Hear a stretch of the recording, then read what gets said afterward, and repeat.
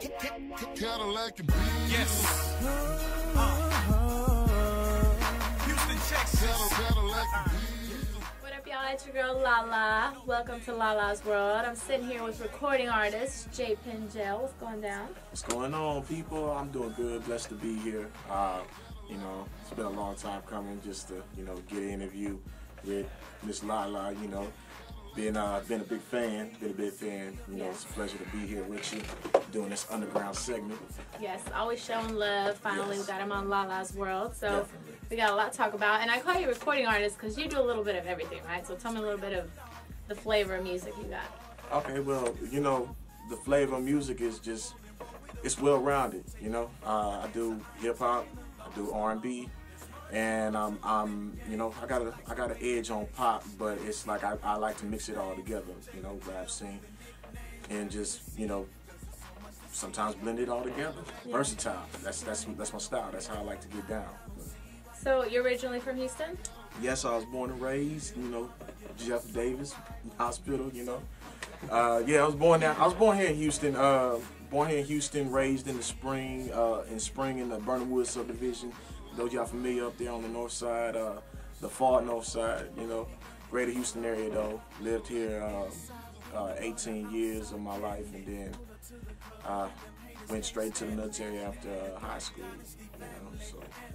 But music has always been one of my things that I've always enjoyed doing. It was just singing in the church with my grandmother growing up.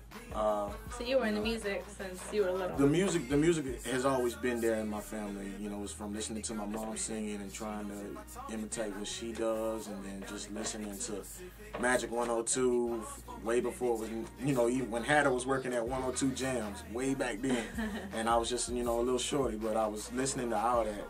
And I mean, it was just like, music was always, it was something that always, brought my family together, because, I grew up with 3 brothers and 1 sister, and it was kind of like, we always would, take my mama's hot comb or take a brush or something and pretend like we had it, playing Michael Jackson in the living room on that old record, But that's how we were, growing up, and the talent, I just took it to the next level, really took it serious after a while once I got older. Well, I know that you told me you've done some stuff with Dorrough. Shout out to Dorrough from Dallas. What's so up, homie? Tell me a little bit about that. Yeah, well, I've known Dorrough. Dorrough's a real close friend of mine. We've been like involved with the music since, well, I met Dorrough. He was already on it. I was on it as well, moving back from Atlanta, coming back to Houston to try to get something off the ground. It was like I needed somewhere to record. He was out there at Phase 2, Prairie View A&M. Shout out to PV as well. He was there. I took a long drive. I was staying at my mom's house in Spring, Texas. Shout out to Spring. I used to live in Spring and Woodlands. I just moved downtown. So Shout out to everybody, too. Spring, Woodlands, Tunbridge, all y'all up there in that north area, But yeah, I mean, I took a long drive, took 2920, went straight out there to PV, and got it in Phase 2, and he was charging $10 an hour. And normally, I guess he was, used to having artists coming there at $10 an hour, and it's like, all right, maybe he's gonna have somebody there for 3 hours. That's a quick 30. Maybe 5 hours is a quick 50 to do one song.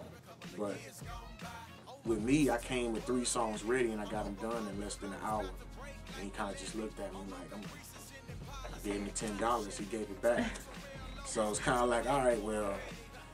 After a while, it was like I kept making that trip, because that was a difference between budgeting gas money and $10 an hour. You ain't gonna find studio time that cheap. I mean, that's the best quality sound, everything. So I mean, it was worth the trip, driving all the way out there 45 minutes just to get it done.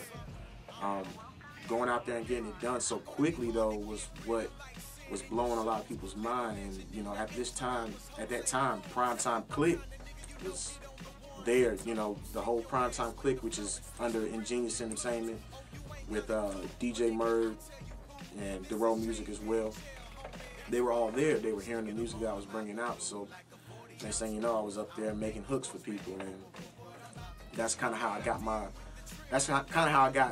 known for. That's what I was known for, was making those hooks, those quick, not so simple but catchy hooks. Yeah. Something that was guaranteed to make a hit, you know, make something just pop. And I was able to, you know, after that, Dorrough's success took off, and he was coming down here doing shows. He was up in Dallas, Austin. He was moving all over, and I was tagging along. It came to the point where I ended up getting on the album. He asked me, do I want to be on the album? I don't know why he asked me that for, because, you know, it's an album. You know, he was signed with Koch Records at the time, and that's where I'm trying to get to where he's at. You know, that's my dog. So, you know, he booked me a flight, flew me up to Dallas. DJ Merc picked me up. Shout out to DJ Merc. Yeah, he's Hustle Squad DJs. You know, he picked me up, took me to the studio. Session Works out in Fort Worth. Shout out to Jeff Mount, who got me in the lab and did everything. Pretty much the song that made the album was called Peach and Chain Swinging, featuring myself and Slim Thug. Shout out to Slim Thug. Originally it was just me and him on the song, me and Dorrough on the song. The song came out, and they sent it to Slim Thug. Slim Thug put his verse on, and next thing you know, it was just out there. Made the album, and you know, they gave me a lot of props on the album as well, as far as being a vocalist. And so, what are some new things that people can look forward to? Well, I mean, there's a lot of new producers that I've been involved with. You know, I got FM producer who's giving me some beats that we've been working on. Got a new song out in the streets that's pretty hot right now. We kind of got things going back in the springtime with this song called What They Talking About, and that consists of Major from CertifiedEmpire.com. Shout out to Major. My brother Left Guns, and hopefully we'll get him on this show pretty soon. He's also an up-and-coming rapper as well. We also have Ringo from Limelight, and y'all check out that Life in My Environment, which is in stores now. You can also download that. But we all collab together. All of us are from Spring, Texas. So what it came to was I got with FM. I said I want to come up with a song because I had an opportunity to do a video shoot. And with FM being able to do something, you know, so he's like real good with the keys and everything. And I did on the sound that I wanted. We came up with it, and I was able to write the hook within 15 minutes. Then I recorded it. The song came out. The hook was ready.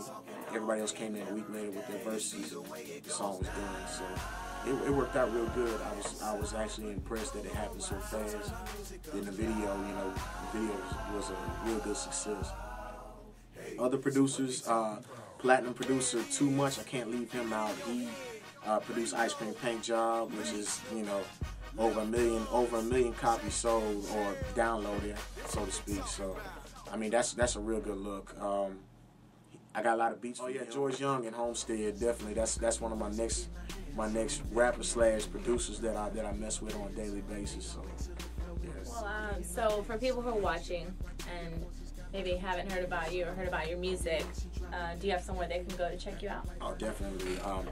Well, for starters, myspace.com /JPenJail. That's /JPenJail. And you can also check me out on Twitter. You know, follow me on Twitter. That's JPenJail713. You can also catch me at I mean, I do it all. I mean, I'm on Facebook, Twitter, all that stuff. So, you know, you're gonna be uploaded on your YouTube channel too, right? So people can check out your music. Yes, definitely. JPen713. But pretty much, if you Google me, you're gonna see everything there. Yeah. So they got all my connections there. You just Google the name JPenJail, you'll see something, or you probably run into a video. There's a lot going on. You worked with a lot of people, and you know, it sounds like you've got a lot of new things coming out too. So everybody stay tuned, JPenJail, and thank you for serving us also in the military. I think that's awesome that you came from the military and now you're in the music, and yes. I'm sure you got big things coming out. So shout out to everybody in the United States Marine Corps, everybody back at Camp Lejeune, Camp Pendleton, and you know, keep fighting, keep serving our country, and God bless you. Yeah, I love Marines, sexy Marines anyway, so. But, all right, well, everybody keep in touch. JPenJail 713 is your Twitter, right? That's right, JPenJail 713. Make sure y'all follow him on there. I'm sure you update all the things you got going on, things you're doing. So keep an eye out. He's riding up the ladder. I know you're going to be up there and be like, damn, it'll be hard to get a hold of you. So. I'm not that type of change. Shoot me if I'm wrong. See Side here first on Lala's World Underground interview with your boy recording artist JPen. Make sure y'all check him out. Follow him. Follow me at that girl Lala. We always got updates on the show. Stay tuned for season 3. Any underground artists, music producers that want to get on, make sure y'all hit us up. Follow at Certified Empire. That's my boy who also helps me, you know, get things together like this for you guys. So we show a lot of love to H-Town, you know. You gotta stick together, you know. Yes, sir. Underground all the way up. Yeah. So make sure y'all hit us up, and we're out of here. Peace. Peace. No lie, can't deny, I adore you, girl. Words can't explain the love I had for you, girl. If you ain't down to mess around, oh well, nice to know you, girl. I ain't tripping as long as I gave it a shot. Girl, you hot, and them other girls is not.